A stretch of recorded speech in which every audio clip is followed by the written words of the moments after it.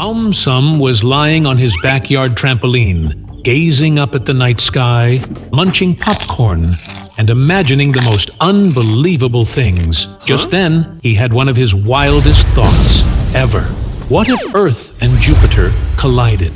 Suddenly, AumSum found himself floating in space, watching Earth drift closer and closer to the giant gas planet Jupiter. At first, everything seemed peaceful.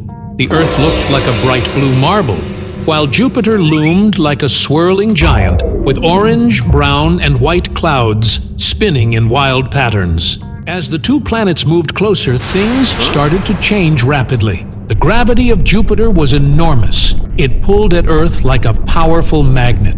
AumSum noticed oceans beginning to bulge and tides rising like never before. Cities near coastlines started flooding as the water got dragged toward the giant planet. Then the ground began to rumble.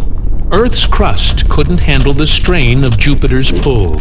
Earthquakes shook the continents, volcanoes erupted, and lightning zigzagged across the skies. In his imaginary spacesuit, AumSum zoomed closer to get a better look. He saw satellites spinning out of control, and the moon flung far away. The Great Red Spot, Jupiter's famous storm that's been raging for hundreds of years, looked like it was ready to gobble up Earth. As Earth finally got pulled into Jupiter's atmosphere, things became chaotic. The pressure crushed mountains, boiled oceans, and turned the sky into a fiery blur. AumSum imagined the core of Earth melting and mixing with the clouds of Jupiter.